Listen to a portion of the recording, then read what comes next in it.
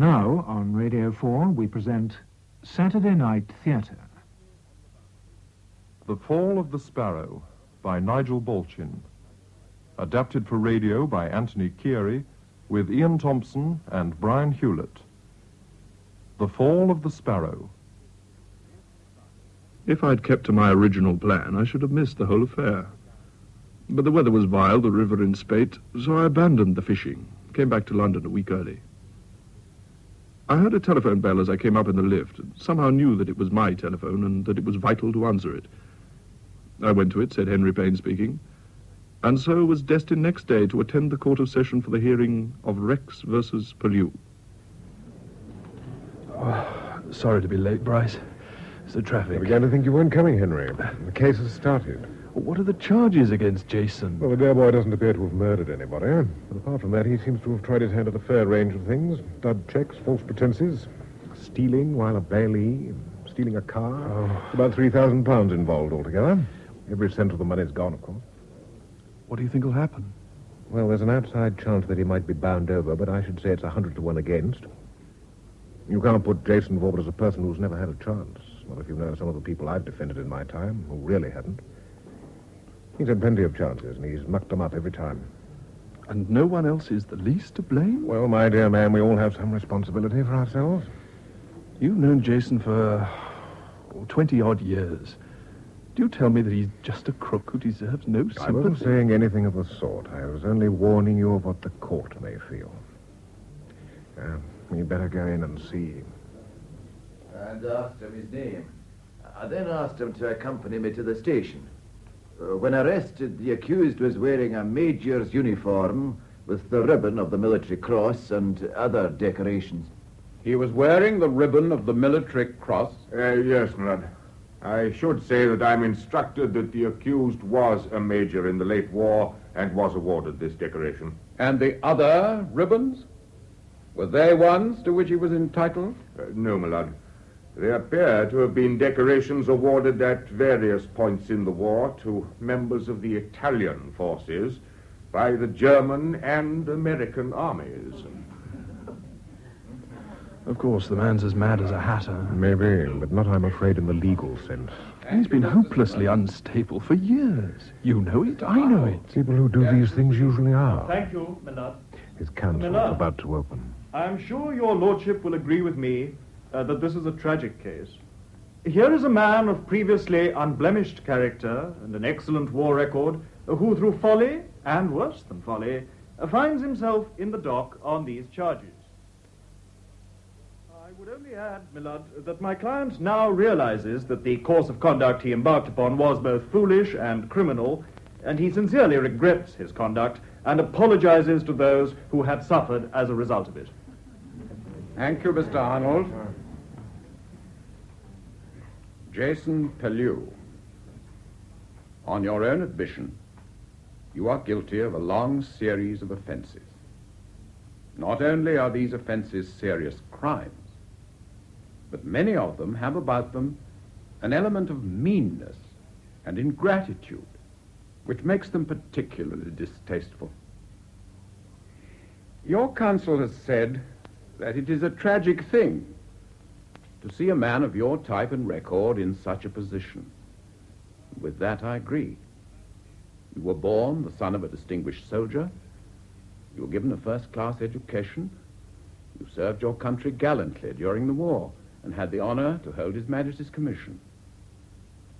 I find it difficult to understand the reasons behind your actions. You would seem to have been singularly fortunate in your upbringing. Mummy, where are we going to To the abode of bliss. What's the abode of bliss? Oh, nothing, darling. We're going to tea with the General, that's all. What General? General Pellew, darling. He's got a little boy just a bit younger than you. His name's Jason. His name's a sort of mixture of John and James, isn't it? Or Johnson and Jameson. Here we are. If I park over there, we can drive straight out.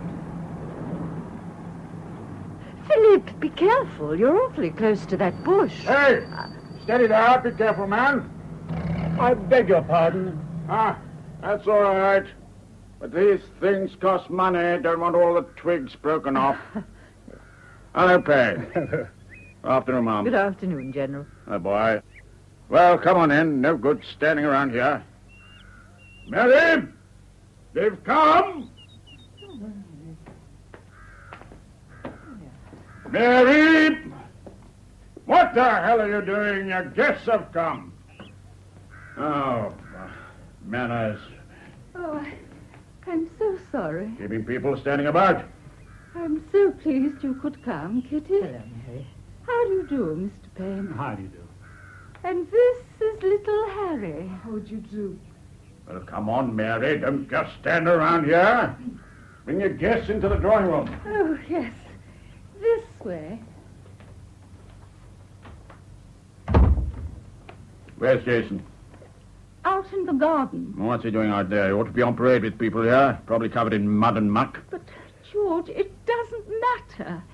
The child must play. He can play when it's his playtime. If there are people here, he ought to be on parade. Somebody's got to show some elementary manners if you can't. How old is Jason? 7. Ah, you wouldn't think it. Still wets his bed like a baby. Can't read properly. Of course, it's the way he's been coddled. I'd be obliged if you would carry out my wishes, Mary, and go and get your son. Oh, it's all right, George. Here he is. Here's Jason. Say good afternoon, darling. Hello, Jason.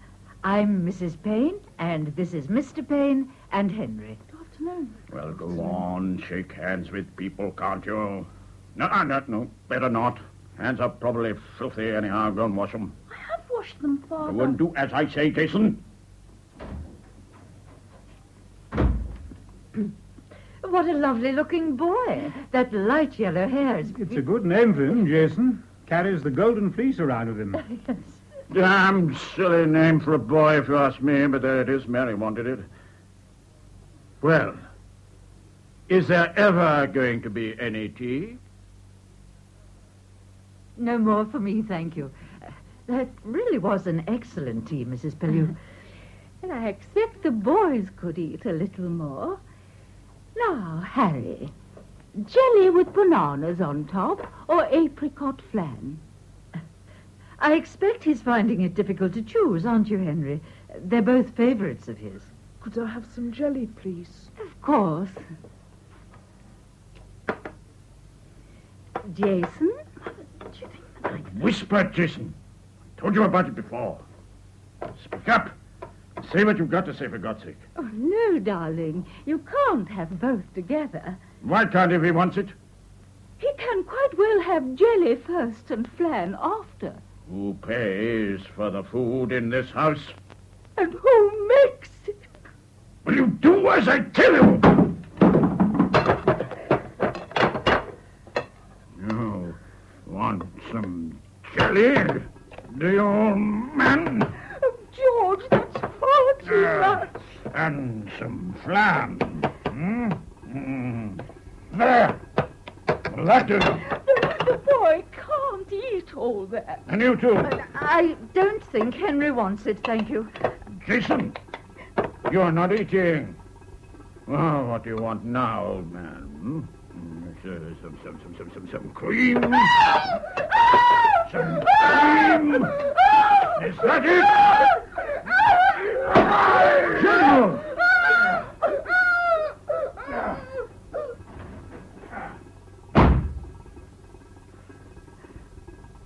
Come along, darling. We must go. Oh, Jason, darling, don't cry. Don't cry. Poor little thing. Will you be all right, Mary? Would you like us to stay with you? Shall I go to the General? No, leave him. I'm all right, really, thank you.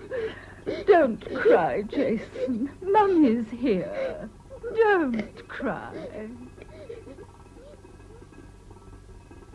I never went to the Pellews' house again. But Mrs. Pellew and Jason sometimes used to come to tea, and Jason improved on acquaintance. I think the main reason why I found him pleasant company was that he flattered me. It was pleasant to be with somebody with whom one was allowed to do all the boasting. The thing that puzzled me was the way he lied to his mother, even when it was not necessary. He never seemed to want her to know what he'd been doing, even when it had been entirely innocent. I thought it odd. Then I went away, first to prep school, then to Amblehurst. And I neither saw nor heard anything of Jason for nearly 5 years. Then, in the summer of 1929, a distraught Mrs. Pellew arrived on our doorstep. You know he's attacked me before, Kitty, but never caused any physical harm. But this time, he threw a cup. It cut my forehead, and I had to call Dr. Schwartz. Well, he found out what had happened and told George that if he couldn't control himself, he was in danger of being certified. And that did it. George flew into a rage. I've never seen him so violent. He shouted that the doctor and I were having an affair, and he tried to shoot us. He fired at us as the doctor drove me away. Philip, what's the news? Not good, I'm afraid. He's wounded a police sergeant who tried to rush him. Not too badly, it's only a flesh wound.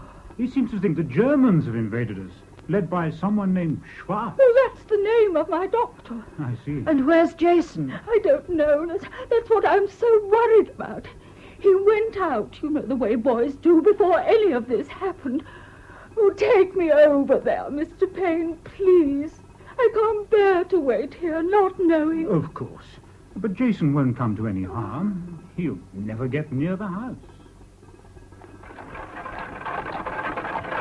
Whoa there, Bess. Whoa! Just ease the rein gently, Master Jason. Thank you, Mr. Briggs, for letting me bring her back. Any time you want. You just find out how much you... Oh, afternoon, General. Afternoon, Briggs. Oh, so you've got your gun. Going after rooks? Yes, far too many of them in the trees here. They make such a damn noise. You've got a nice afternoon for it. It's been a nice summer all round. Yes. We've been very lucky with the weather, very lucky. We'd better have a pint, I think. Take the bottle, will you, Jason? There you are. Thank you, General. Best be on my way. I'm Bess. Goodbye, Master Jason. Afternoon, General. Good shooting. Thank you, Briggs. Now, Jason. Over here. With me, behind cover. Right. They'll be moving in now he's gone. Who, Father? The Germans. Didn't you see them as you came up the drive? No, I didn't. Keeping low, of course. Taking advantage of the cover, working their way up to the house. Keep back. There's one over by the trees. That'll show him. It's a damn spy, Schwartz. Knows all the ground. But we'll beat him just as we beat the Hun before. Must have an advance party, a lookout. Jason, you go down the drive, hide in the bushes and whistle when anybody approaches. If there are too many or it gets too hot for you, fall back on the main defense. You understand? Yes, Father. Good. I'll give you covering fire. Now, off you go. But keep your eyes open, Jason. They're a crafty lot, these Germans. Remember the signal? He's going mad. My father. He's gone mad. Where's Mother? No. Don't run. He'll shoot if you run. Don't panic. Keep walking. Round the bend. Out of sight. And... Oh, my God! Oh, my God! Mother! Mother! Jason! Jason! Over here! Mother! You're safe now, Jason. Quite safe now. They took the General off to an asylum. Mrs. Pellew was completely shattered by these events, and she was in a nursing home for some months. So Jason went to his godmother, Lady Peasmore, and from there, about a month later, came to Amblehurst. I was then in the upper fifth, and Jason, with his mop of yellow hair, his pouting mouth and shy smile, was taken up by Bryce, who was head of the house. For a year, Jason was the king's favourite, indulged, pampered, protected. At the end of the year, Bryce left. But Jason, instead of singing small for a couple of terms, continued with the same casual, mocking attitude towards authority and the same process of slacking and wangling.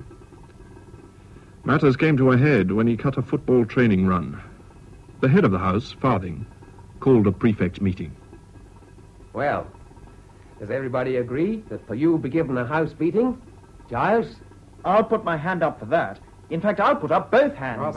Right. We're all agreed then. No. What? Not me. Oh, Payne, you're a prefect too. We must stand together on this. You can do what you like. I shan't have any part in it. There are still 4 of you left, and he isn't a very big lad. But then he'll only get 8 whacks. He should get 10. Yes. You and Ramage are the seniors. Give him an extra stroke each to make up the number. Good idea, Giles. All right, Payne. Send the little slacker in. Right, Jason. The prefects will see you now. Thank you, Payne. Aren't you staying? Come on in, Pellew. We haven't got all night. Pellew, you know why you're here. You've earned a house beating. You're cheeky, disrespectful, a slacker. You're caught cutting a games run. You don't seem to worry about the team or the house cup. You're not keen enough. Take that smile off your face. I didn't smile. You're a lie, you did. You lie about everything.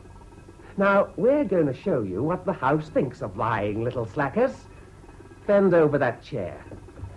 Jackson, you first. Oh, that's the best you can do. That wouldn't hurt a fly. Ramage, your turn. Right.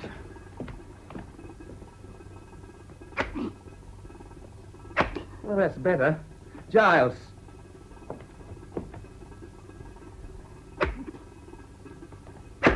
More like it. Now me. Get down. 2 more yet. No. 2 from each, that's the rule. Don't argue, you little tick. There are 5 prefects. You're 2 whacks short. Payne's not here. Well, we'll take care of that. Now do as I tell you, you little fuck. Go to hell. I'll teach you. Hold him, Giles. Come here, you little... Oh, you don't help me, did you? Let me go. Now, I'll teach you. I can't hold him, Farthing. Oh! Oh, my hand. Oh, Farthing, my hand. After him.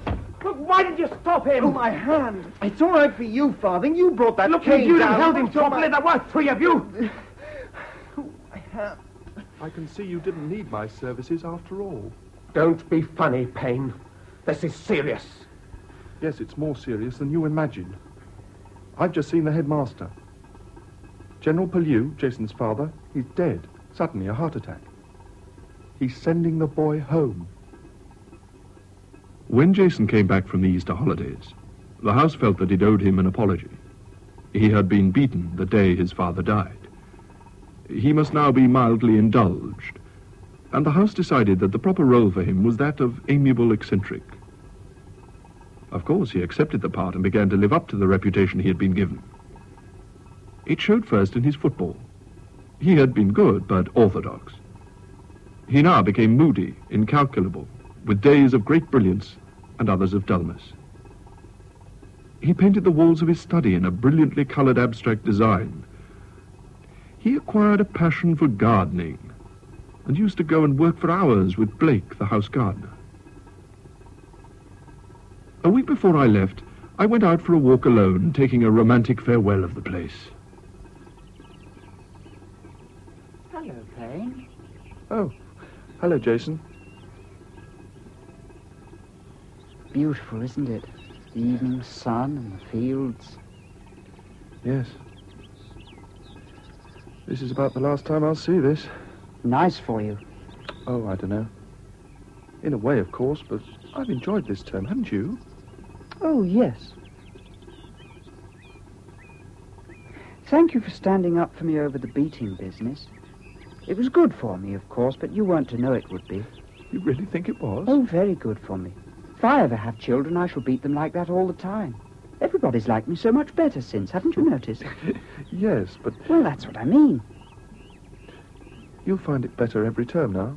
After all, you'll probably be in the 6th next term. I probably shan't be here. I may be going to South America as a tea planter. A man I know asked me to. I may be wrong, Jason, but I don't think they grow tea in South America. This man said they did. Why don't you come to Cambridge?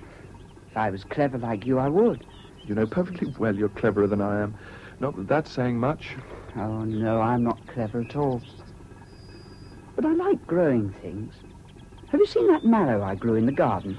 The one with your initials on? Yes, it's a whacker. It's very easy, really. I only planted the seed and then stuck the plant on a heap. It was a fluke it came up so big. Well, I must be going. And thank you for being so decent about that beating business. Well, in case I don't have a chance to say it again before I go. Goodbye, Jason, and good luck. Goodbye. And the same to you. I usually say I enjoyed my time at Cambridge enormously. In the early 30s, some people could happily take 3 years over a very ordinary degree. Yet for the scientists, of whom I was one, there was far too much work to be done in far too little time. I had, therefore, very little social life. And I can't remember how it was that early in my 3rd year, I came to be at Simon Greaves' party.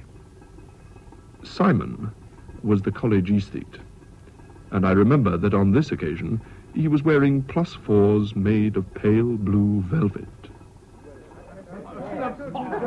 Oh, Henry, darling. I was so pleased you could come. Simon, what is that? Oh, A snake? Haven't you met the tempter, my dear? Superb, isn't he? Ooh. If you just hold him, I'll go and get you a drink. No. Don't unwind him, Simon. He looks so comfortable on your arm. I can easily get myself a drink. Oh, there's someone I haven't seen for years. Oh, you know Jason, do you? Very unmistakable, like a Botticelli. So fetching, and such a relief from all those hearty games players, don't you think? I'll be back, Simon. I must have a word with him. Hello, Jason. Why, hello, Henry. What are you doing here? I'm up now at St. Mark's. Oh? You might have called on me. What are you reading? Modern languages. After Amblehurst, I spent a year in Italy. If you speak Italian and practically everybody else doing Italian doesn't, you don't really have much to do. In you go, darling. In Oh, no, Simon. Don't put the tempter in the coal box. You won't like it. I'll have him. Always wear him, darling. Now, where were we? I'm not going to talk to you while you've got that damn thing. I can't bear snakes. Oh, well, all right. I'll find somewhere comfortable for him. Do you know Jason Pellew? Oh, my name's Laidlaw of Marks. You know our Jason? Yes, we were at school together. Oh, yes, at Amblehurst. Yes, I've heard something of that. What an attractive fellow he is. I'm devoted to him. He has a sort of childish wisdom and goodness. How long have you known him? Oh, only since he came up. We got in conversation the first day of term. Since then, we've seen a lot of each other. As a third-year man, I've been trying to show him the ropes. I suppose you didn't know his father? Whose father? Jason's, the missionary. Surely his father was a retired general. Oh, no. His father was a missionary who lost his life somewhere in the South Seas. It's a tragic story. Jason never says so in so many words, but, well, reading between the lines, I gather he was actually murdered and well, devoured. But Jason did tell you that he was a missionary? Yes, why? I didn't know that. Oh, no, I'm not surprised. I mean, Jason doesn't talk intimately with many people. Look, as an old friend of his, or at least an old acquaintance, you can be discreet. I hope so. You know, perhaps he's been in Italy. Yes, studying languages. Exactly, studying languages. And, incidentally, preparing a report on fascism for the British government. He's rather young for that, isn't he? Exactly, there's the genius of the thing. I mean, who would suspect him, looking like that?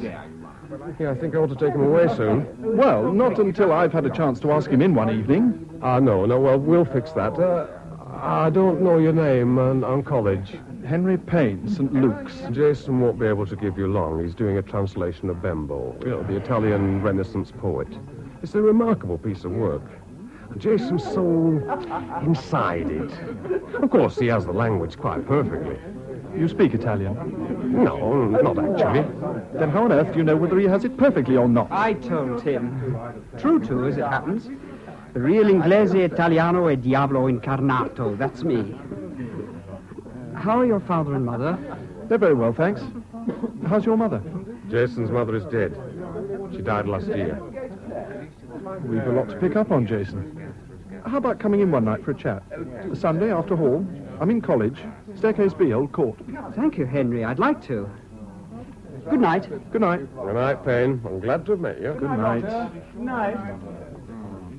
Darling, who was that extreme person with little Jason below? Heaven knows. His name's Laidlaw. Well, he's the most extreme person. He's a naughty little boy, that Pellew, but so sweet, don't you think?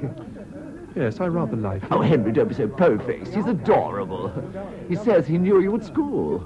Oh, how I envy you. Nothing as gorgeous as that ever happened to me at school.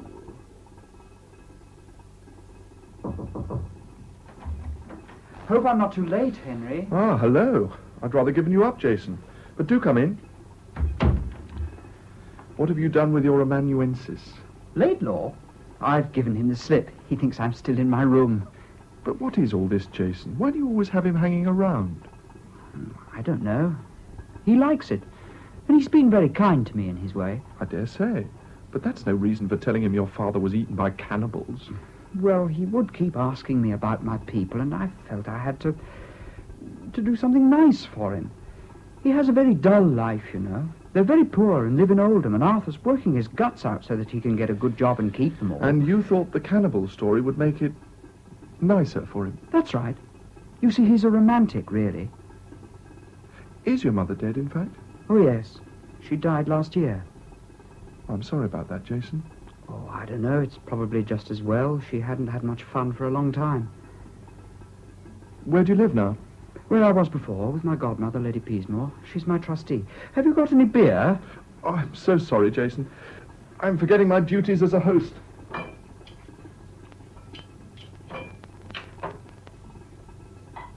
Are you enjoying Cambridge? Very much, thank you.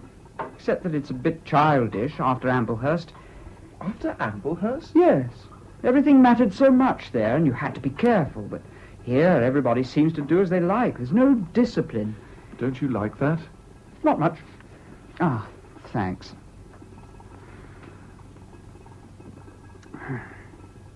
I don't think I'll stay here long. I inherited a small amount of money from my mother, just enough to keep body and soul apart, but it's in trust. I can't touch the capital until my godmother dies. Then I shall buy a boat or a market garden and grow branded vegetables. You know, Pellew's super onions.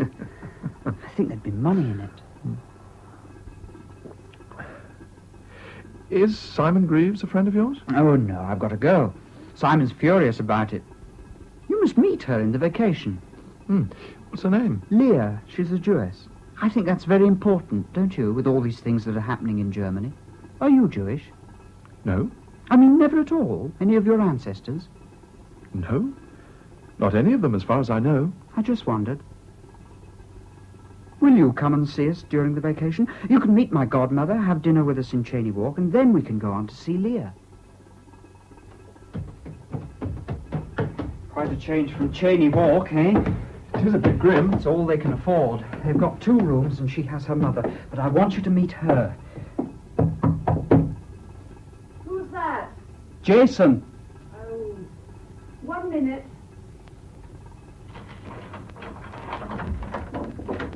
Hello. Come in. This is Henry Payne, Leah Garland. How do you do? Hello. You don't have to worry about Henry. I've known him since school. Before, really. Now, how are you getting on? We're making some slogans, Henry, on these sheets of cardboard, see?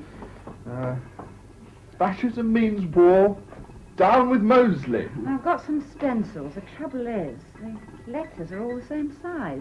You really want several sizes. Now, war ought to be bigger. I think it would be better if you had it more square and war underneath. you want them all the same? No. 4 of these, 4 down with Mosley, and 4 Stop Hitler Now. I'll do Stop Hitler Now. Now bigger, like war. That's it. I'll carry on while you go and talk to Henry. This is all very funny, isn't it? It is rather. I thought you'd think so. People like you always do. No. I don't think fascism is funny. But ordering 4 down with Mosley and 4 Stop Hitler Now is, at least to me. Of course it is. Damn funny. You can see it is, Leah. I'm afraid my sense of humour stopped working on this subject. You don't think fascism's funny, but equally, of course, you don't think it's serious. Yes, I think it's serious in Italy and even more so in Germany, but I don't think it's serious here, or likely to be. It can't happen here. He ought to come down with us one Sunday, to the East End. You'd know then whether there was anything to fight or not. You mean you go to fascist meetings? Yes. We go and we break up their meetings, or we try to. If there are enough of them, we may get broken up ourselves, but at least we don't let them talk their poison in peace. Can't the police do anything? The police? He must certainly come with us. You wouldn't like to kiss me, I suppose, Jason? You haven't kissed me this evening. Yes, I should. I must go. Don't let me disturb you. Hmm? Oh, don't go. There's some coffee coming. I really must. All right, as you like. Are you coming on Sunday? It's rather tough sometimes. Yes, I should like to. If Jason will let me know where to meet you.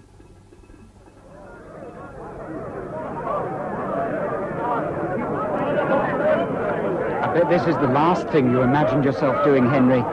What are you going to do exactly? Make them lose their tempers and start a fight. Once it gets tough, just bolt. There won't be much today. This is only the second 11. Look after yourself. And you can see them any night you like, spending money like water. The ivy that is rotting the oak tree of this land. Bastards! It was a good tree once, a healthy plant. But now this fungus is strangling it. But if you want it, you can certainly have it. Ashes are meat war. Bastards! You see where the danger lies? All around you. Hitler has the right idea. Germany for the Germans. We should copy him. Britain for the British. Bastards! Right, bastards!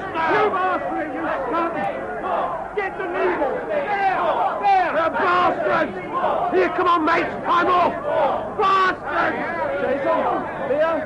Well, hey, come on, mate! Don't hang around!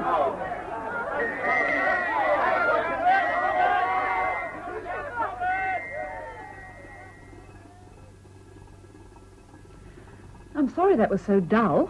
It's usually livelier than that. Well, did you enjoy it, Henry? It was very interesting, but... Well, go on. Well, a bit childish. Rather like shouting "yah" and running away. Well, that's about all it is. But Jason likes it.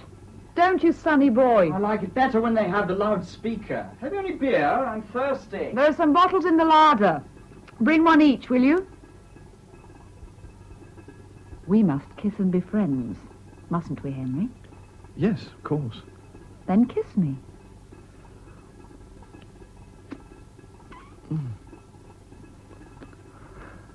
That's right.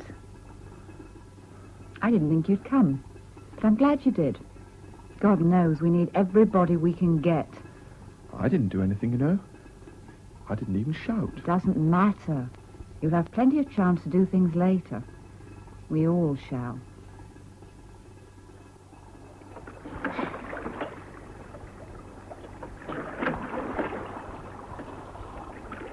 Pull on the left a bit, Henry. We've got the bridge. How's that? Fine. I wanted to talk to you. Is there going to be a war, Henry? Leah thinks there will be soon. I wish one knew. You've heard from Leah? Oh, yes, I often do. This is confidential, because she doesn't want anybody to know, but Leah's joined the Communist Party. I thought she was a communist anyhow. Yes, but now she's actually joined. Are you going to join? I don't know. They're so creaky. They will keep talking about Russia, which never seems to me to have much to do with us. I mean, it's quite a different country. But if I've got to be on a side, of course, I'm on theirs rather than the fascists. I don't think I'll stay here. I'm tired of just messing around with people like Simon and going to parties and so on. I can understand that. But don't give up before May week, will you? I don't think I shall come. I haven't got anybody to bring. What? How about Leah? Leah? Yes. Well, no. I mean, it wouldn't be her sort of thing, anyway. She wouldn't have a dress. She's awfully poor, you know. You could always get her one. What do you mean, buy her a dress? Yes, I suppose so. I hadn't thought of that. How much would it cost? About.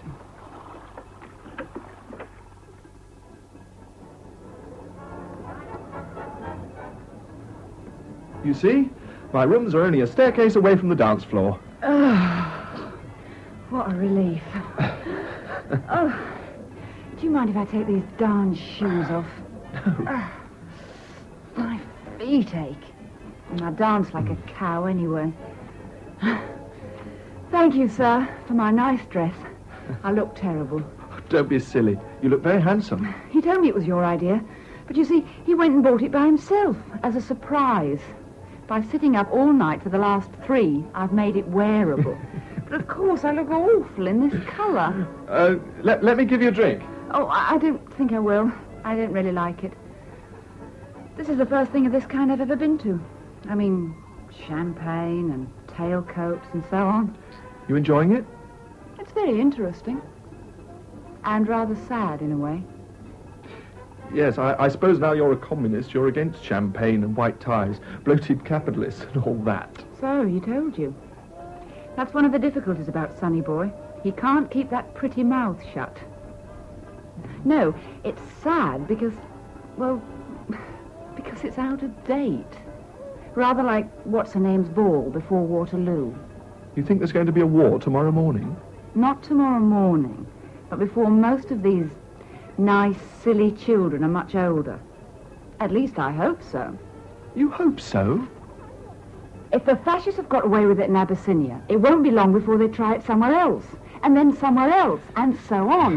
The sooner we make a stand, the better, before they've got it all set up. Look, don't you think we'd better go and find Jason? He's rather tight. He's quite happy, and that's not a thing that happens to him often. Oh, I can't understand you people. You just stick your heads in the sand and keep them there. Well, good God. I've worked my head off for months to get my finals, and then I come to this bloody ball hoping it'll be some fun, and Jason buys you a dress, and then you sit there and say we'll all be dead in a few months, and... Oh, poor Henry. Oh. What a darn shame. You're quite right, my dear. I'm so sorry. Kiss me and say I'm forgiven. No, don't push me away. Kiss me.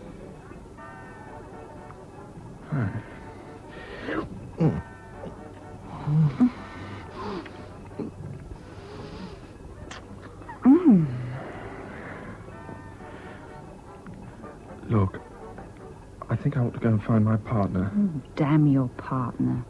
Come here. No, really, Leah. Anyhow, how about Jason? What about him? Well, after all, you're his girl. I think you're all mad. All quite mad. Dear Henry, let's go and find people. Let's go and find Jason.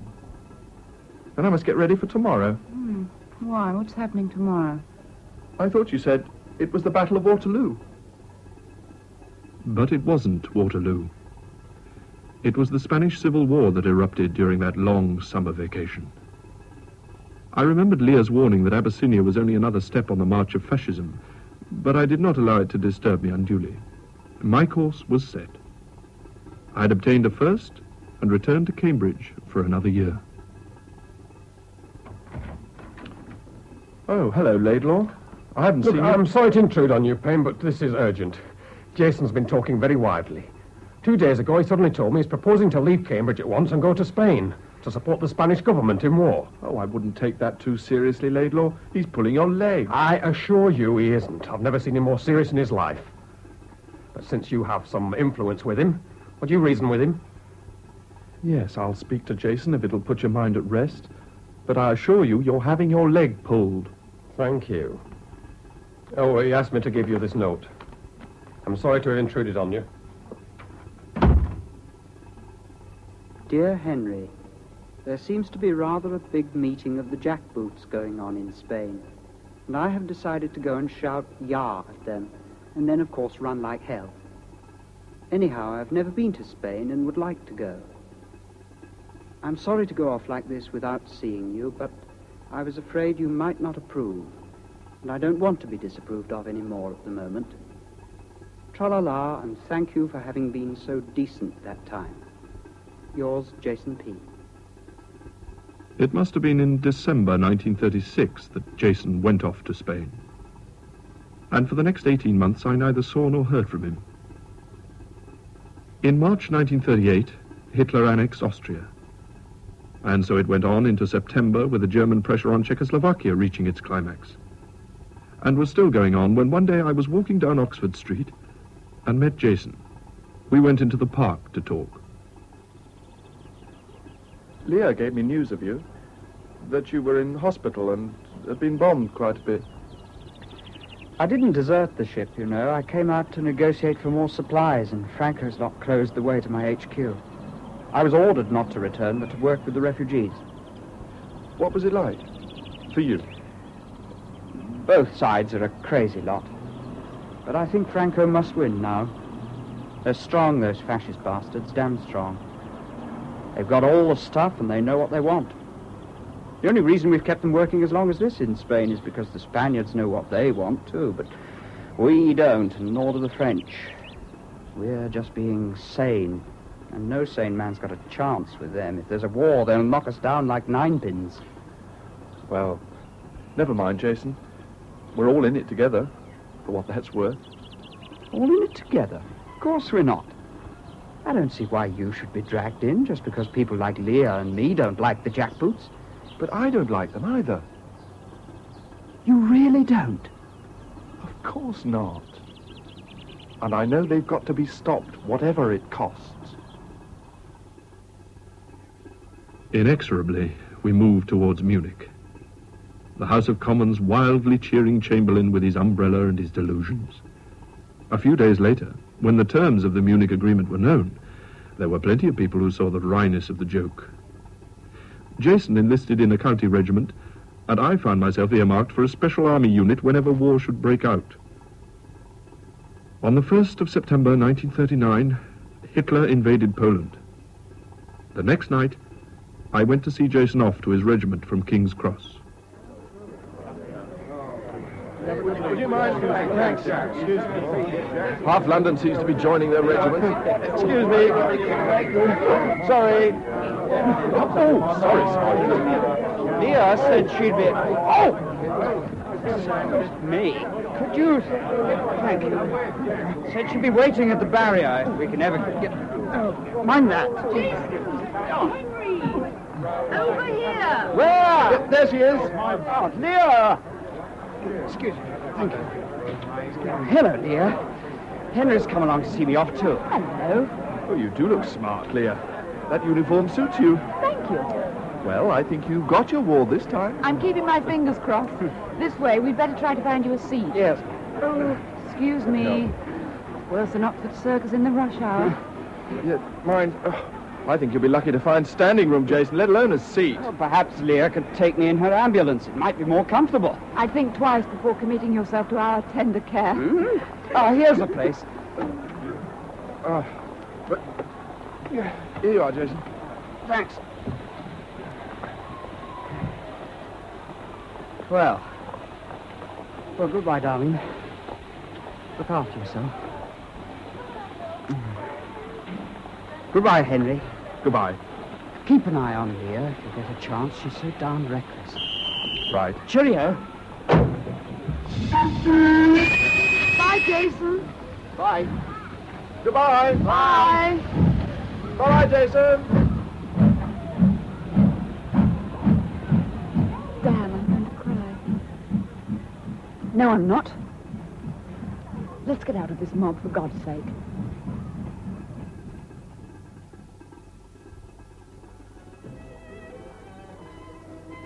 He's going to be killed, you know. Oh, come on. I've always known he would be. If it happened. I may, and you won't. But he will be. Oh, half a minute. We aren't even at war yet. No, I forgot. There's always Mr. Chamberlain. No, not even he can stop it now. You know, I didn't make Sonny Boy go to Spain. I know you think I did, but it's not so. And I didn't make him do this. I couldn't have, anyhow. I couldn't make him do things. You see, he doesn't love me at all, really. He won't let me get anywhere near him. He won't let anyone come very near him, you know. But why not, Henry? Why not? He's the loneliest person I know. And yet, he won't let me help. I wouldn't have asked for anything or been a nuisance. Honest, I wouldn't. He doesn't trust me. And he lies to me, and...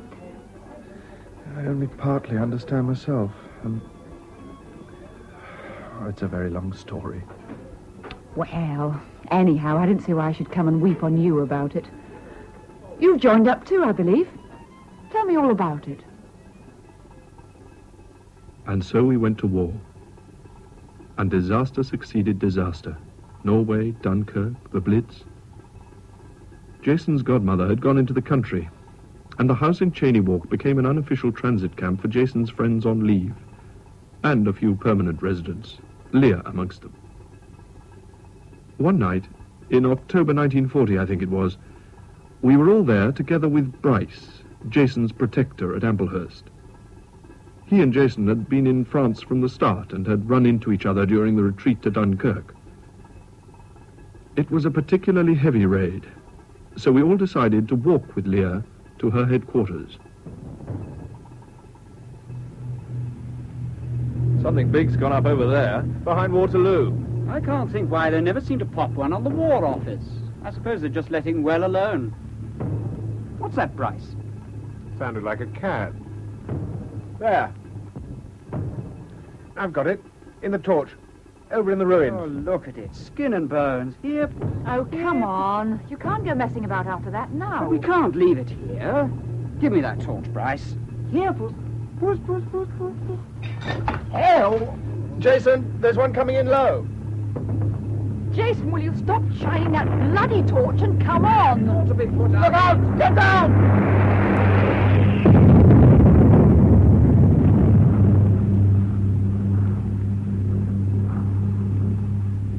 Everybody all right? Leah? Henry? That was near enough. Jason! Coming! I don't think it was that near, but it was a big one. You little fool. You bloody little fool. Going off like that after a maimed cat. We might all have been killed. You silly little fool. Sorry, darling. Don't touch me. I don't want anything to do with you. You're not fit to be about. Where are you going? To drive an ambulance. At least that's a useful thing to do. Leah, wait. Let her go, Henry. She's in no state Well, to damn drive it an all, she's my girl. Steady, you two. What I think is we all need a drink. By the way, what happened to the cat? I shot it. Just before the bomb fell. It had to be put out of its misery. Its back legs were paralyzed. You haven't got your revolver on it. No, but I had then. I took it off when I came in. Now I'll get those drinks. There's a bottle in the kitchen. Excuse me. Why on earth did Jason say he'd shot that cat? He can't possibly have done. He does that sort of thing at times. But why, Henry? I don't see the point. Usually it's when he thinks something would be pleasanter for all concerned, so he says it happened. Don't you remember he used to do the same sort of thing at school? He thinks it would be better if the cat had been shot, so he says he shot it. Does he really believe he shot it? I don't think so. I doubt if he even thinks you believe it. I just don't understand it. It was amazing to see as the war went on how the army accumulated experts. I became an expert in training parachutists and found myself in 1943 running a crash course training agents for dropping into occupied Europe. It was all top security, and what happened to them afterwards was no concern of mine. But when I heard that Jason had been through the course, I obtained permission to see him off. At one end of a Nissen hut, 3 men were seated on a bench. 2 of them looked exactly like everybody's idea of Italians, and the third was Jason. I had expected that his hair would be dyed or his skin darkened, but he sat there with his yellow mop of hair and his pink and white skin, wearing a British warm and a woolen scarf in our old school colours. Hello, Jason.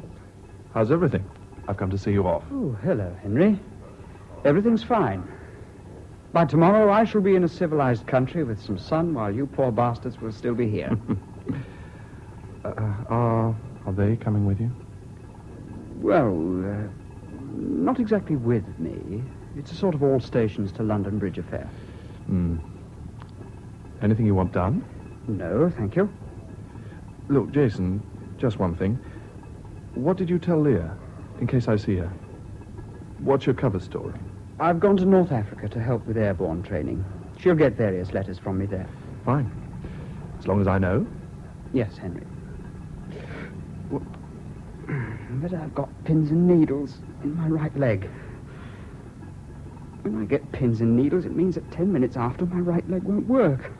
I can't even stand on it without falling down. I've had it before. You've had it before? Then you must tell somebody. It's no good going off on a thing like this with a gammy leg. No, that's not the point. It's only a question of getting into the ruddy plane. After that, it's all right. If it plays up, will you give me a bunk up when nobody's looking? Of course I will. Ready for you now, gentlemen. Anyhow, it'll be all right because we're going now. Can you manage to stand? Yes, I think I... Oh, blast. What? Half a mo. Yeah. Thanks, Henry. Nearly went for a perler then. Look, Jason, this is no good. Well, collapse of small party. Give me your arm, Henry. Lead on, will you? Rather slowly. Waiting for you now, sir. Henry, I can make this work if I want to, but I have to tell it to make each step. You watch. No, let go my arm. See?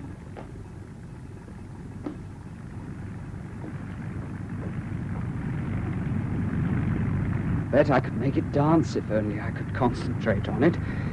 It's concentration you need. The plane's over there, sir. Jason, let me... No, Henry. Concentration's done the trick. It's all right now. Captain Pellew? Goodbye, Henry. Good luck, Jason. Thank you very much, Henry. Tomorrow I shall be in a civilized country with some civilized sun, and you poor bastards will still be here.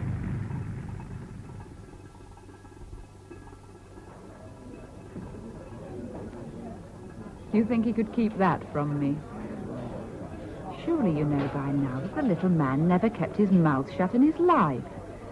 He told me he was going, and he told me where. Shh, not in the restaurant, Leah. Oh, don't worry. Nobody can hear. It doesn't seem to have occurred to you that he loves me.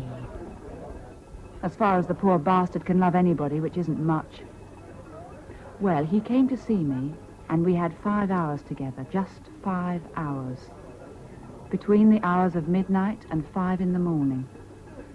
It was the first time for months. I don't suppose you've ever seen Jason when he was really frightened. Oh, I think I have. I wonder. Well, he makes quite a job of it. Trembling and crying and clinging to you. I've had it before, and it's quite simple to deal with. Maybe any woman could do it for him, but... Well, he happened to have me at the time, so I coped. What did you do? Try to stop him going? I told him I loved him, which was true. And that I couldn't live without him, which wasn't. And he swore by God's truth he wouldn't go. Well, then I went to sleep. I suppose that was about 3. I woke up before 5 and he'd gone.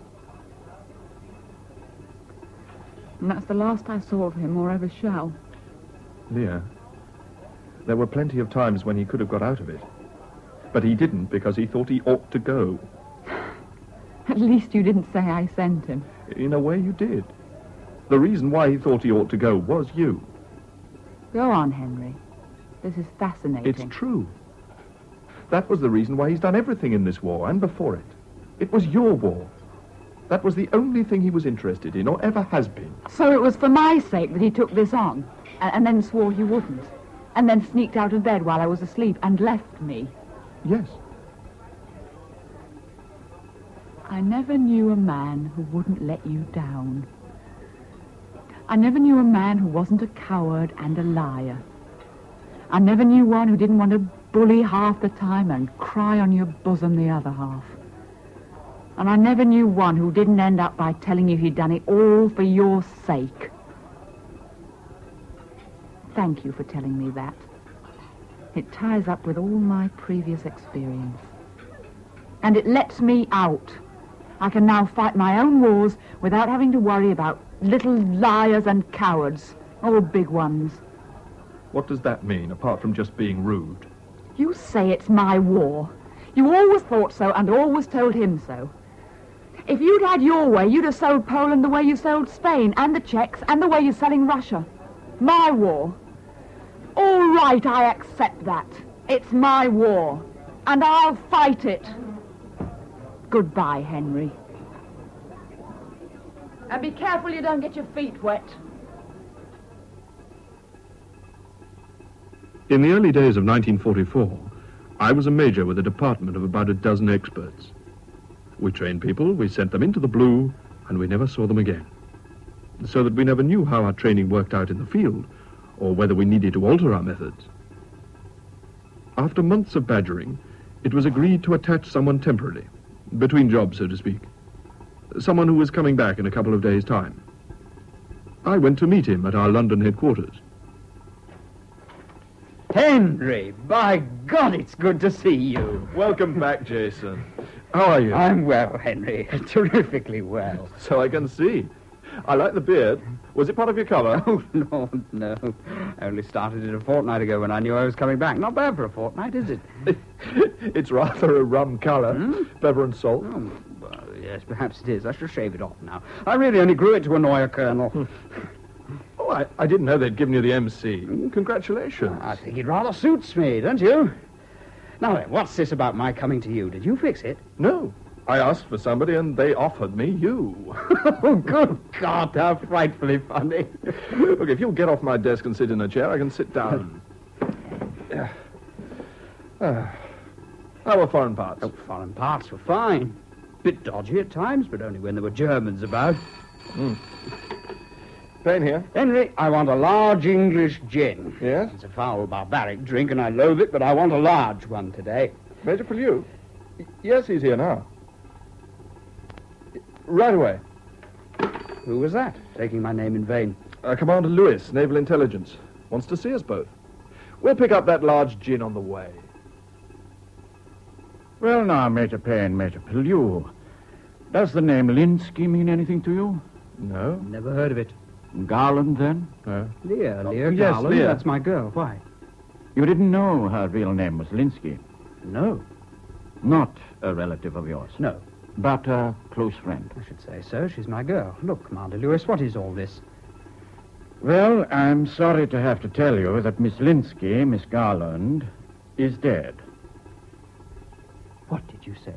Miss Garland is dead. She went abroad to do a job for us, and it went wrong. Leah... Jason. Oh, Jason, I'm so terribly sorry. How? Shot. If it's any consolation to you, she killed a couple of men in the process. She was doing very fine work for us. How long ago was this? Within the last 3 weeks. How long has she been with you? About 6 months. You're sure she's dead? Oh, yes. No doubt about that at all, I'm afraid. I didn't know she had good enough languages for that sort of job. Well, she was like a lot of people with that sort of background. She spoke a bit of most things, none of it perfectly. But it so happens that where she was working, there were a lot of foreigners and people coming and going who spoke different languages, so that she could get by as belonging to any race they didn't belong to, if you follow me. I take it you mean she was at a port, working among sailors? I'm afraid I can't give you any more details. No, I quite understand. Thank you for telling us so much. Yes. Well, she was a fine girl, and did a fine job. God rest her. I was afraid one of you would turn out to be her husband or something. It probably didn't happen like that at all. Gestapo probably picks her up, and she'd no languages, really, not even decent French. Monsieur l'agent de Gestapo, avez-vous la plume de ma tante? That's what she'll have gone around saying. It's just about her form. Monsieur l'agent de Gestapo. Monsieur l'agent de Gestapo.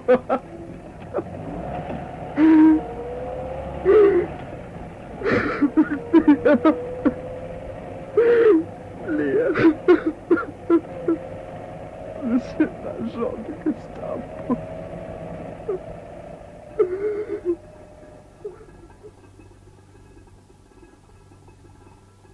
I took him back to the unit the next day. He was rather quiet, but otherwise seemed normal, and for a couple of weeks he worked hard. Outside working hours, I was less happy about him. He was either very silent or would talk continuously about absolutely nothing, like a man who cannot bear silence. He rapidly lost interest in the work. But one day, he came to my office and said with a bright smile, Henry, much as it grieves me, I shall soon have to leave you. They can no longer manage without the services of the boy wonder, so there we are. You're going off again? Yes. Foreign parts? That's it. Cooks are fixing it now. Can you tell me anything about it? You needn't think I'm going to give you a lot of stuff to tap out on your little wireless set, Henry. All right. Sorry. How do you feel about it? I feel fine about it, Henry. It's just what I need. It'll be very good for me. I was wondering about that the other day. This must seem a dull place to you, after the other. Not at all. I've enjoyed myself very much. I only wish I could have done more to help. No, you've done a cracking job. Any idea when you're going? In about a week's time, I expect. Well, I hope it all... Hey, Jason, steady there. I can't. Not now. I can't. You mean you can't go off again? No. I can't. I'm finished. I can't do it again. It's the dropping. I could do the rest, but I can't do that again. You have to volunteer. Now, look, Jason. I'm quite sure nobody's going to make you do anything you feel you can't. I couldn't jump again, Henry. Don't let them make me. Don't let them. No. Of course not. I'll see them in hell first. I shall refuse to go in a plane. And if they carry me into one, I shall refuse to jump. I'm damned if I will. I'm damned if I will. I can't. I'm not fit. And that was several weeks ago. What's happened to him since? He's been in and out of hospital. Special forces have no further use for him, and he's on leave sitting at home waiting to be posted back to airborne. But he says he won't go, that he'll never jump again. So I came to you, Bryce, because I heard you were something important in the Judge Advocate's department. Is there anything you can suggest? We can't get away with this nonsense of refusing to obey orders. That way lies a court-martial. Just how bad is he? He just sits around in his dressing gown all day. He's liable to burst into tears and shake. He doesn't sleep. Henry, there's no doubt that the answer to your problem is to hand him over to the tender care of the psychiatrist. You can be sure that if they can possibly find anything wrong with the lad, they will. Their general attitude seems to be that practically everybody in the army is half crazy and ought to be discharged anyway. Come to think of it, the little man did behave rather strangely once before. Some business with a cat in an air raid. You were there, Henry. Remember? Hmm. Yes. Yes, I feel that the psychiatrists are the answer. They'll give him all the help he needs. Now, you really must excuse me, Henry. I have a lot to do. Give the little man all my love. Jason took the advice, and just before I went across to France in the wake of the invasion, he was in the hands of the psychiatrists. I cannot be sure exactly when I returned on leave, but I know it was in the depths of winter.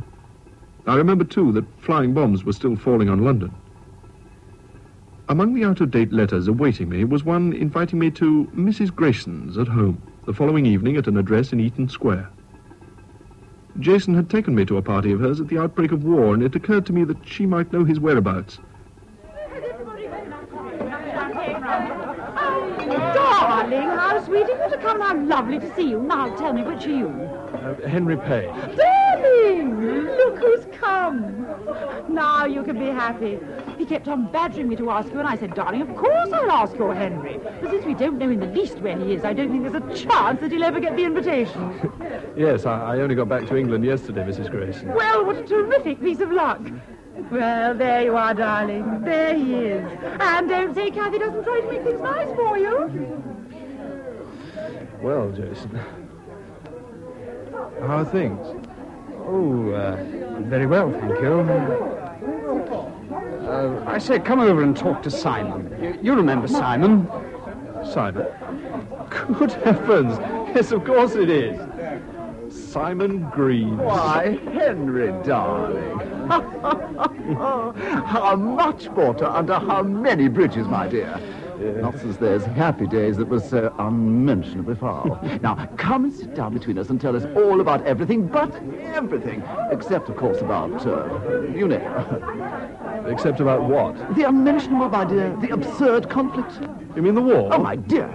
You're not to know, of course, but that word is never mentioned in this house. We've all had quite enough of it, quite enough. We wait tense like greyhounds in the leash for the end of the whole nonsense and a return to civilized life. Yes. What's happening to you, Jason? Oh, I'm out of the army for good. Oh, it took a long time, but my discharge came through a fortnight ago. It was my leg, you know. I'd had trouble with it before. They couldn't get it right. They kept on giving me medical boards, and in the end, they invalided me out. With barely a thank you for all that perilous stuff in aeroplanes. Does your leg trouble you now? Not much, really. What are you going to do? I don't know. There isn't much one can do. Anyhow, I'm supposed to rest. Excuse me, I want another drink. Oh, you can't think what a relief it was to me when Jason got out of it. He was so brave, so recklessly brave. One was always terrified over what he would do next. Anyhow, I think he's fallen on his feet, you know. Our hostess, my dear, absolutely devoted, head over heels, and so rich, Henry.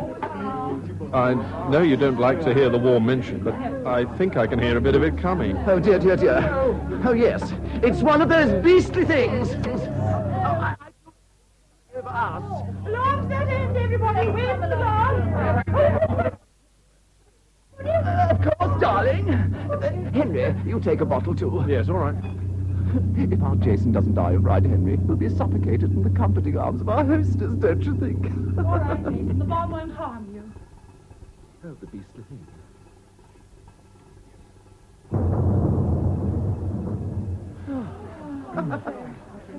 One is so relieved when it goes over and lands on somebody else. Now, we all need a good strong drink.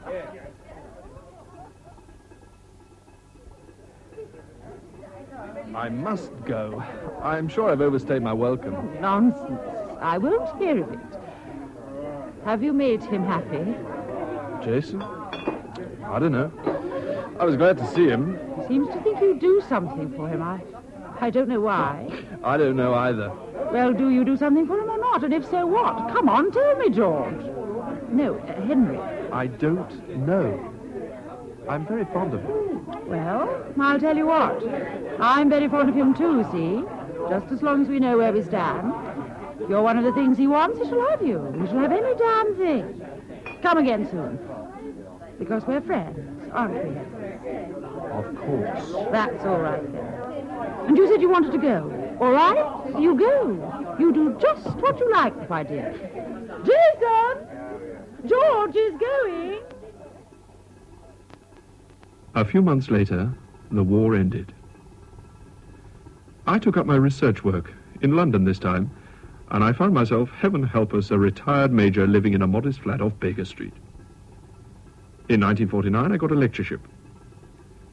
I'd seen nothing of Jason for some 4 years. I rang up Cheyne Walk several times, but he was never in, and on at least one occasion, the voice that said he was out was remarkably like his own. After that, I gave it up.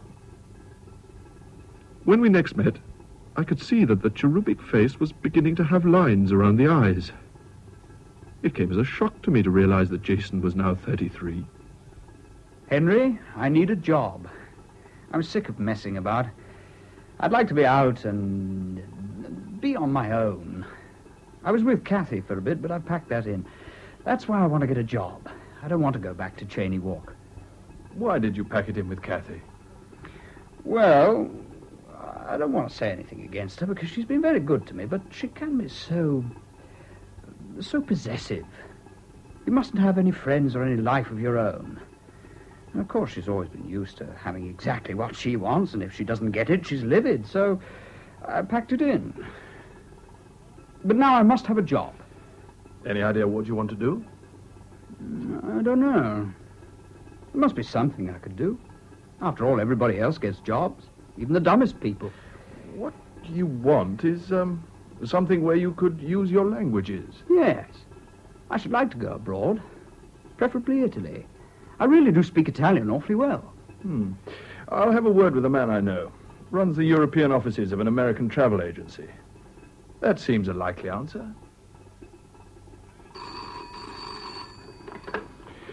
Henry Payne speaking. Henry, I've got a job. Selling insurance. I think it might be an awfully good thing for me, don't you? Well, it might. What are they paying you? They don't actually pay me a salary, but I get commission on business I arrange. I'd like to come round and talk to you about it. It really sounds rather fascinating. They gave him a fortnight's training, after which his company turned him loose to sell insurance to an unwarned and unsuspecting world. And I resigned myself to the fact that I should be his first client.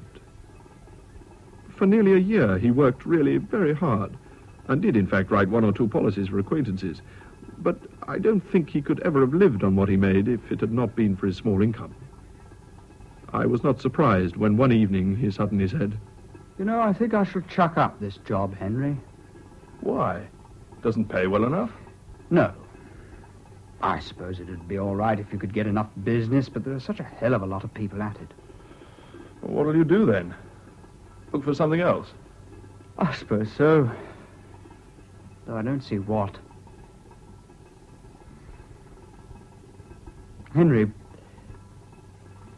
will you tell me something, frankly? Do you really think anybody will ever pay me enough to live on? I mean, am I worth it? Of course you are. It's only a question of finding the right job.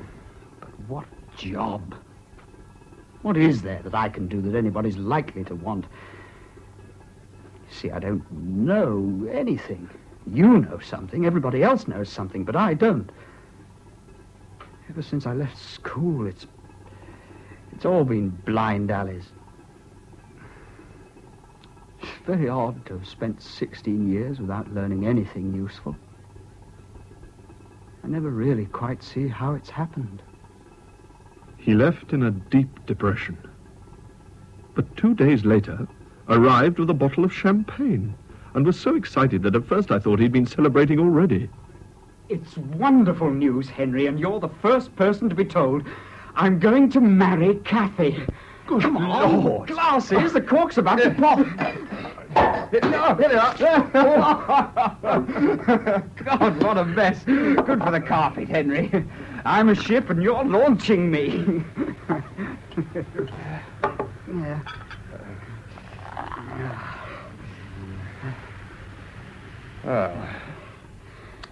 To you both.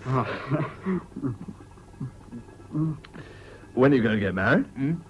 No, as soon as we can. Probably next week.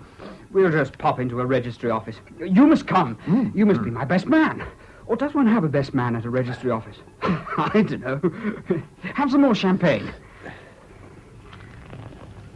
And you'll live in Eaton Square? Well, yes. Well, there's a country place too, of course. Anyhow, we're off to South America first. Have you ever been there? No. Neither have I. Kathy has. In fact, there's practically nowhere that girl hasn't been. She says South America's terrific. My God, Henry, I am lucky. No more insurance, eh? No more bloody insurance. Except that I shall make Kathy take out an enormous policy and draw the commission on it, and then I shall stop.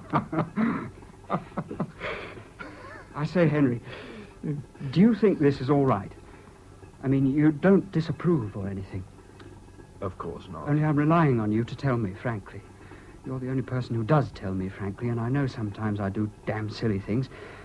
You don't think this is damn silly, because after all, we're not married yet. Oh, come, Jason. You wouldn't not get married just because I didn't approve. Well, I don't know. But there's no reason why it shouldn't work, is there? By Gad, I like the sound of this South American trip, Henry. I've always wanted to go to Chile, particularly. It's such a rum shape.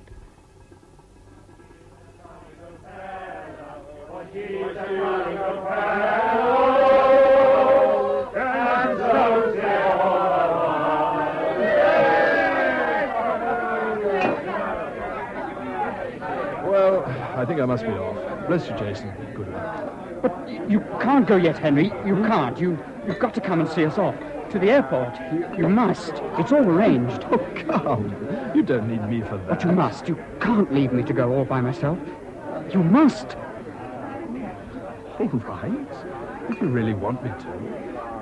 I hate all these bloody people. Let's have a drink, Henry. You've got one. So I have. Anyhow, I hate them. Well, conspirators as usual. What are you two hatching? He is coming to see us off. Of course he is. Not sure he isn't coming to Paris, too. Would you like that, darling? You'd better go and change. It'll take much longer than I do. And have a lie down first. You need it. You're coming to the airport and no further. See? I didn't even want to come as far as that. Oh, yes. He wanted you and he shall have you. He shall have anything he wants, but only as far as the airport. After that, finish. You see, I've done him in the eye, George. Henry. Oh, that's right. Henry Payne. Look here, Kathy. Hadn't you better go and dress? That's quite right. I must go and dress. But we're friends, aren't we?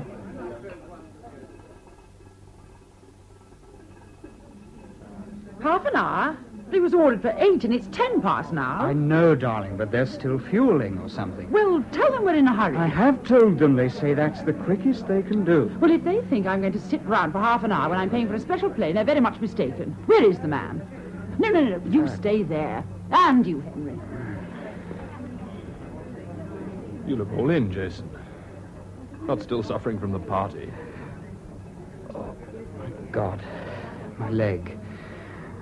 I can feel it coming on, the thing I had in the war. Oh, nonsense. You've just drunk too much champagne. No, honestly, Henry. It's going. I can feel it. Well, stand up. Now, walk about. I can't. Yes, you can. You told me you could always make it work if you tried hard enough. Now, come on now, Jason. Give me your arm. This is where we came in. Only this time you haven't got to jump out of the bloody thing. You've only got to sit in it with Kathy as far as Paris, and then tomorrow you'll be off to South America. You lucky so-and-so. Genoa first. Yes, Genoa first. Oh, you'll be able to talk Genoese. Yes. I can talk Genoese rather well. At least I could. Expect I've forgotten it now. All right now? If I let go your arm? Yes. Yes, it's going to go off, I think. You know, you're the only person who's ever been able to get rid of it for me. All done by kindness? Yes. I say, Henry, do you think it can have been Genoa? It was a port. They told us it was a port, didn't they? Oh, you mean Lear? Yes. She was working at a port. Only don't you see, if it was Genoa, I might quite easily have met her, because I was there quite a bit. I might have met her, Henry. That would have been damn funny, Scusi, signor agente di Gestapo. Dry up, Jason. Here comes Kathy. We'll take off for 10 minutes. Has Henry said something funny? I didn't know he ever said funny things. Perhaps we should keep him as a court jester. But not just now. Goodbye, Henry.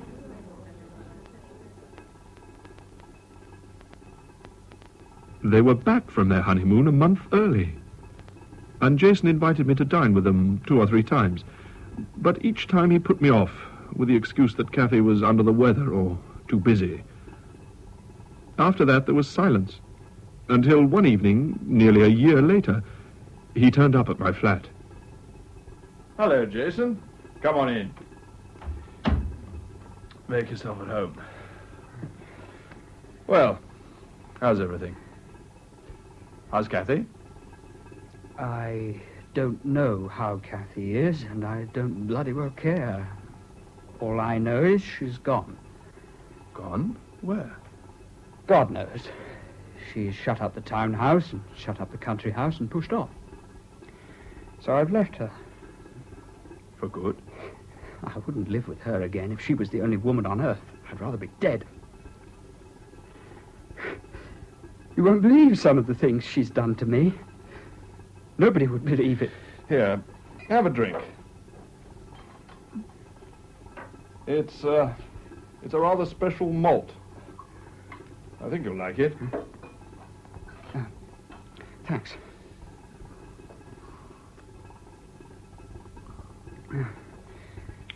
So extraordinary. At first, she couldn't do enough for me, Henry. Kept on giving me things, a car, monthly allowance, manservant. I tried to refuse, to cut down, but she wouldn't hear of it. It became embarrassing. Then, I don't know, she made me buy things and then refused to pay for them. For no reason at all, just like that. Whenever the mood took her. Told me in front of her friends that she could take it all away. And that bloody lot. All sneering at me, and she was unfaithful. Made no attempt to hide it. I'm extremely sorry, Jason. But, quite frankly, I'm not surprised. But why did she do it to me, Henry? Why did she ever marry me? She kept on saying she loved me and that money didn't matter and that it was silly not to marry her just because she was rich. She kept on saying she loved me even after we were married. That's why I stuck it for so long, because I thought she did in a queer way. But of course she can't ever have done. I realize that. Oh, I think she did love you in a way. But she just isn't a person that can go on doing it. You really think it might have been that? I wouldn't mind so much if it was. Otherwise I should feel that I didn't understand people at all.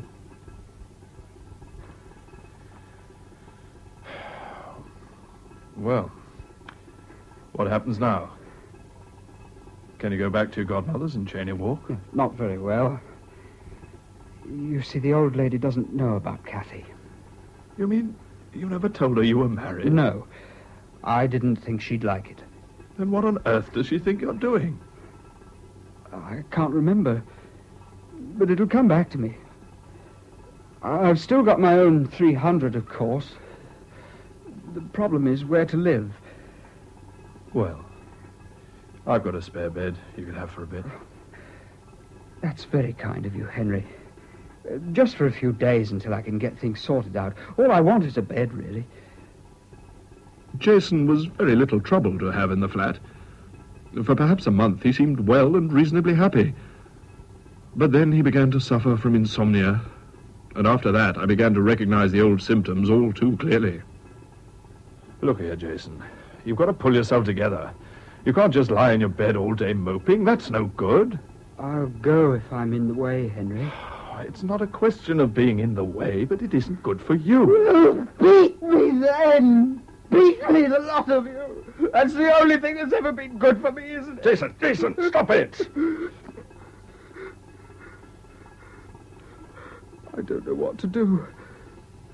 I'll do anything you tell me, but I don't know what to do. Tell me what to do. Look, Jason, you'll never get anywhere until you're properly fit and getting proper sleep and so on. Yes, I'm not very fit. I haven't told you, but I'm having trouble with my leg. You know, the thing they invalided me out for. I think you ought to go and see a doctor I know. His name's Parsons. He's just round the corner. Not if he's a trick cyclist. I tell you, I had half a dozen of them during the war. They never did me any good. Well, Jason, you asked me what to do, and I'm telling you what to do. Go and see Parsons as a favor to me, just to put my mind at rest. Well, of course, Henry. I mean, it's nonsense to say it's a favor to you, isn't it? After all, it's entirely for my own good. Of course I'll go if you think so. Your friend Pellew is very immature emotionally and very insecure, Henry. I did warn you about that, Parsons. He's always been like that. He spins yarns and tells lies, and if people believe them, it gives him a feeling of power. But when he comes up against something tough, as he did in the war or in his marriage, he'll crack up. Finding he can't handle the world, he'll withdraw further and further from it into fantasies until he doesn't know what's real and what isn't. And the end of that, schizophrenia. Well, what do you think we'd better do? In the short term, anything you can do to get him out of his shell. Job, friends, girls, any damn thing except being alone and doing nothing. His trouble is that he feels nobody loves him or ever has. He's fond of you, but you're all mixed up with his father, which doesn't help. Apart from that, he doesn't seem to have had a normally satisfactory emotional relationship with anybody in the world, man or woman. Look, he has told you about Leah, has he? Leah? No. Never mentioned the name. I walked the short distance back to the flat. Jason was out. I was tired and would have liked to have gone to bed, but I thought I should wait until he returned. Parsons had depressed me. I had a feeling he was throwing the whole thing back at me instead of providing a solution. I was fond of Jason, but I did not fancy having him on my hands indefinitely. And as for finding him a job or friends, that was easier said than done. I must have been sitting there for a quarter of an hour before I saw the letter. I think I knew what it was as soon as I saw it. Dear Henry, Parsons is a nice man, but I do not think a trick cyclist is really what I need. He keeps telling me to relax and not worry about things, and so I find myself tending not to care about things, instead of pulling myself together and putting them right, which is not good for me and unfair to you, because I just can't go on living on you. I have therefore gone away and shall not come back until I've got everything right, which I think I must do by myself, because I never have, which has been half the trouble. I'm sorry not to have seen you to say goodbye and thank you. I realize I have never paid you anything for food, but as soon as I have my next quarter's money, I will send you a check. I think this will be very good for me, as I always do better if I have to discipline myself. Again, thank you. And you were not to know that this is what I needed, like that time at school. I hope to see you again soon. Yours, Jason. Jason Pellew, in your statement you have expressed regret, and what little there is to be said in your favor has been ably urged. But the fact remains that nothing the court has heard amounts to a full explanation of this disgraceful behavior, let alone an excuse for it. Your record shows that you are not a stupid man, nor one likely to have difficulty in knowing right from wrong. The choice was yours, and you chose to minister to your own petty desires and comforts by robbing others. Society must and shall be protected against this type of monstrous egoism. I take into account your previous good character, your service to your country in time of war, and the fact that once arrested you made a frank admission of your crimes. But for the crimes themselves, I can find no excuse. In these circumstances, the least sentence that I can pass, consistent with my duty, is that you should go to prison for 12 months. Fair enough, I suppose, Henry. According to their lights. Well, he might get 18 months. He wasn't exactly defended with genius. Not that it would have made much difference. It was pretty hopeless from the start. Yes. Right from the start. The Fall of the Sparrow was adapted for radio by Anthony Keary from the novel by Nigel Balchin. Henry Payne was played by Ian Thompson and Jason Pellew by Brian Hewlett. Bryce, William Edel, Leah Garland, Maureen Lipman, Catherine Grayson, Shirley Dixon. Mrs. Pellew, Hilda Schroeder, General Pellew and Commander Lewis, Hayden Jones, Mrs. Payne, Catherine Parr, Mr. Payne and the fascist orator, Martin Friend. The judge, William Fox, the prosecuting counsel and Dr. Parsons, Nigel Graham, the defending counsel and Giles, Sam Dastor. Laidlaw and Farthing, Terry Scully, and Simon Greaves, Fraser Carr. Henry and Jason as children were played by Eve Rain and Judy Bennett. The production was by Harry Catlin. Next week, Saturday Night Theatre presents the romantic story of The Prisoner of Zenda, adapted for radio by Eric Maschwitz and Kay Patrick, from the novel by Anthony Hope, with original music by Robert Chignall and Leslie Woodgate.